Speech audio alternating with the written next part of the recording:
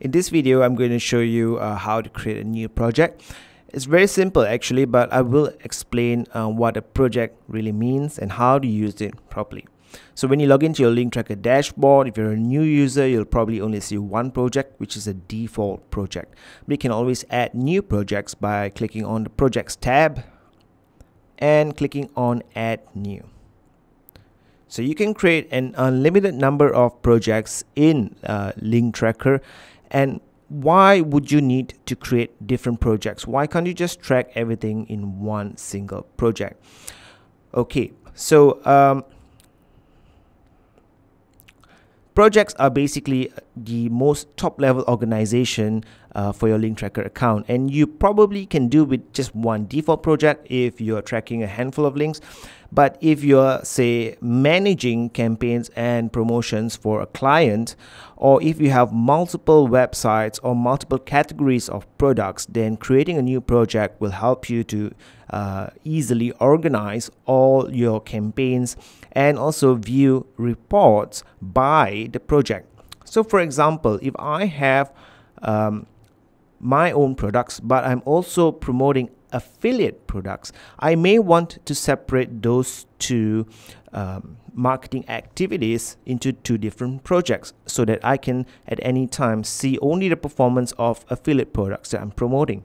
So in this case, I can create a new project. I can call it affiliate product promos, and then I can select the currency. Okay, so you can select whatever currency you want. Okay, for example, let's say I want to promote this for the local market and I'm in Malaysia, so my currency would be Ringgit Malaysia, and I can look for Ringgit Malaysia or Malaysia Ringgit. Okay, and I can also modify the time zone. Okay, and be careful with this option though. I only recommend that you edit your time zone at the very early stages of creating your project. If you modify the time zone once you already start collecting data, then there may be pockets of missing data or unrecorded data. Well, actually, it's not really unrecorded or missing. It's just that due to the changes in the time zone, some of the data may overlap or may be incorrectly reported in the graph. So make sure that you select the correct time zone. Again, since this is a local marketing campaign, I would want to select something that is more according to the local time zone. Okay, and well, I can't really find it. Okay, here it is. Okay, and next with a project, you can choose to use a different domain. So I can use a different domain for each project that I create. I can use some of the default ones already provided by LinkTrackr, or I can create my own one. For example, cradle.com/x. Now you can do this by adding a script onto your hosting account and configuring it in the custom domains tab in LinkTrackr. Or if you have a new domain that you are not using at the moment with any other platform or any other website, then you can dedicate that entire domain to LinkTrackr using the CNAME options. I will explain more about domains in a separate video. Now, for each project, you can specify the design of the viral bar. So the viral bar is only visible when you start to cloak your links. And this is a bar that appears either on top or at the bottom, and it has some sharing options for your visitors to share that page to Facebook or Twitter or any other social sharing options. So you can leave it as default, or you can click on custom, and then here you can select the different themes. You can also enable to use or hide certain type of social media buttons like Facebook send, Facebook like, etc. And for Twitter, you can configure 2 accounts over here, and whenever your visitors share your affiliate link to Twitter, we will also include these 2 accounts as mentions. And the rest of the options, well, are basic and self-explanatory. Okay, and a disclosure policy. Now this used to be a very sensitive topic. If you're promoting affiliate links, you may want to show a disclosure policy to state that you will earn some commissions if someone actually buys a product from that page. Now this is visible when you use the viral sharing bar, okay, or the viral bar, but it's just one small icon at the very left or the right of the bar. So it's there just to safeguard yourself, but it's not really highly visible to your visitors. Okay, next for goals and conversions. So in this version of LinkTrackr, we actually allow you to choose how you want us to recognize goals and conversions. One of the big problems most people have when they try to track conversions is that they do not configure their conversion codes correctly on their pages. So there may be chances where the same visitor, after he has made a purchase, may visit the same page twice. Now in all our platforms, we have a thank you page where the visitor ends up after making a purchase, but that page is only visible for the first time. So if the visitor comes back again, that page is no longer available. It will simply redirect the buyer to a different page or to the login page. But most people don't have this. They have a static thank you page. So when visitors come to that page twice, LinkTrackr may record it as 2 conversions when it's actually just 1 conversion. So you can click on custom here and you can choose to count all conversions or count only 1 conversion per goal type.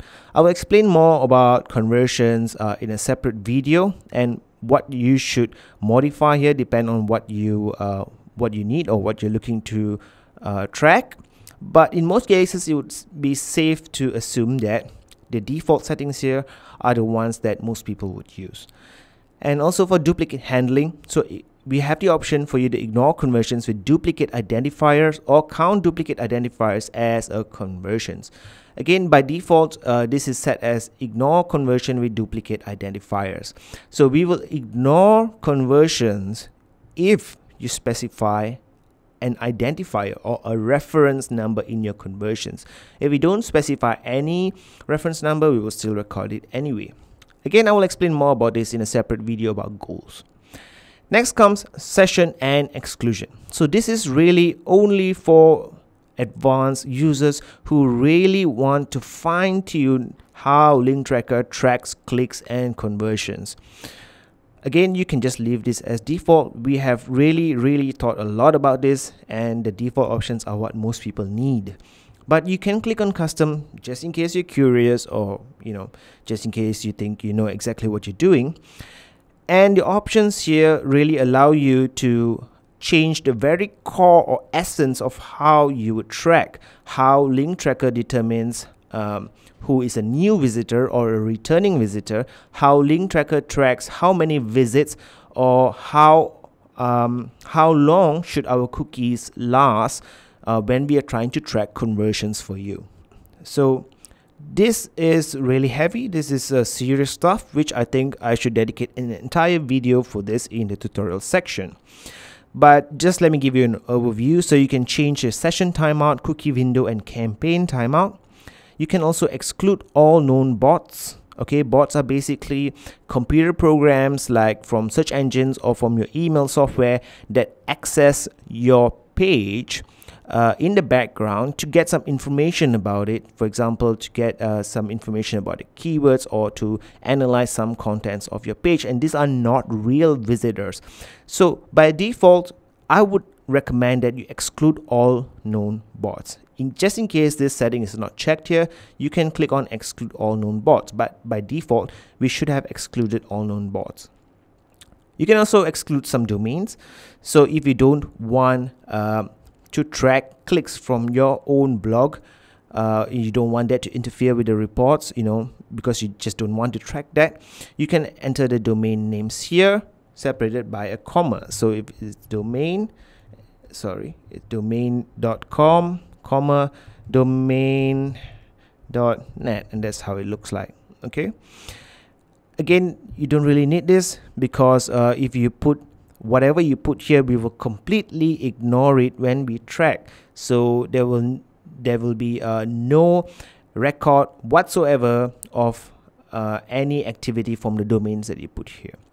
Next comes excluded IPs. You can, if you are on a fixed IP address, for example, your internet service provider in your office or home has a fixed IP address, and you want to not include your own clicks, whenever you test, you don't want to include that in the reports, you can also enter your IP address. Again, this has a lot of consequences in your reports, so I recommend that you just leave it as it is. Okay, so next you can click on create project. So your project is created, and at any time when you want to erase everything in your project and start over, you can click on clear all data. Alright, so for example, let's say if you just want to do some testing, and when you're satisfied with the results, you want to start over from scratch, you want to erase everything, you can click on clear all data. You can also delete this project. And each project has its own API key. This is normally used for third-party applications, integration with third-party applications. Okay, so the new project that you created should appear in the list here. And since recent projects sorts the projects by the most recently used projects, you should see it right on top. Under all projects, it should appear in alphabetical order. Okay, so let's go back to main dashboard.